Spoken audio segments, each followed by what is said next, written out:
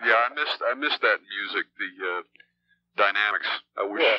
Well, see, you can't play dynamics if you play it too loud. But you have a way to go up, and because you're already up.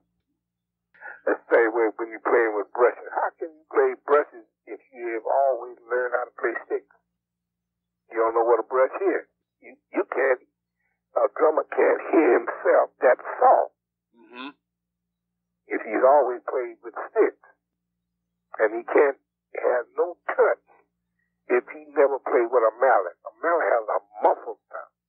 And you can't play if you never heard that sound before.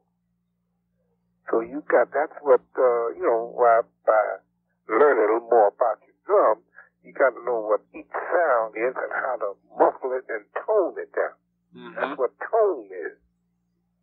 To hear the sounds and the beats and different things, and to make the music blend. You're a drummer, so you got to blend with the music. You just don't sit up there and get some sticks, bang, ding, bang, bang. That don't mean nothing. Mm-hmm.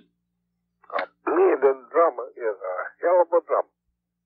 That's why Max and Blakey and all them cats, man, they sound so beautiful when they play this stuff, because they blend what they play. That's right. Yeah, well, you too. I mean, you were thank you. A master at that, for sure. I appreciate good drummers myself.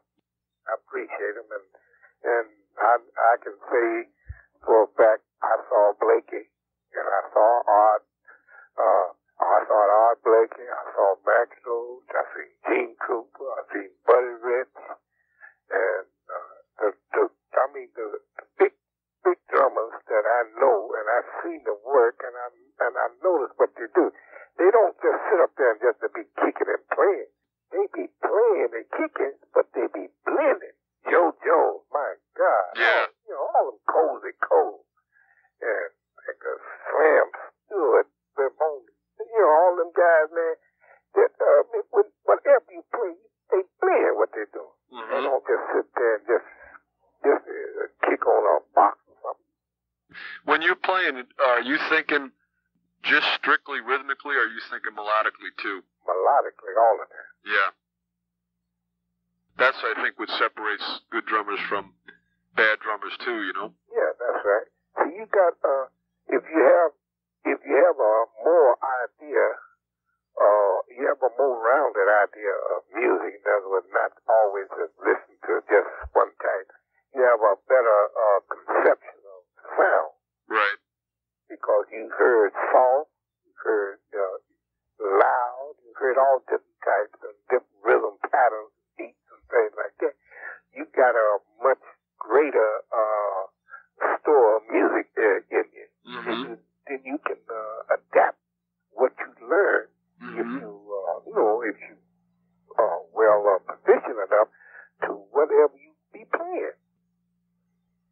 See, because if you hear some blues or some jazz tune, the guys be playing, and all of a sudden the drummer come out of real bag and say, "Wow, man, ain't that great?" Then you be wondering, say, "Well, I didn't know where it comes from." Then you stop thinking, "Well, that came from Chica Arabi, or that came from blah blah blah, whatever it is. It came from that song." It's used. You can use it because you know what you're doing and you know how to put it in.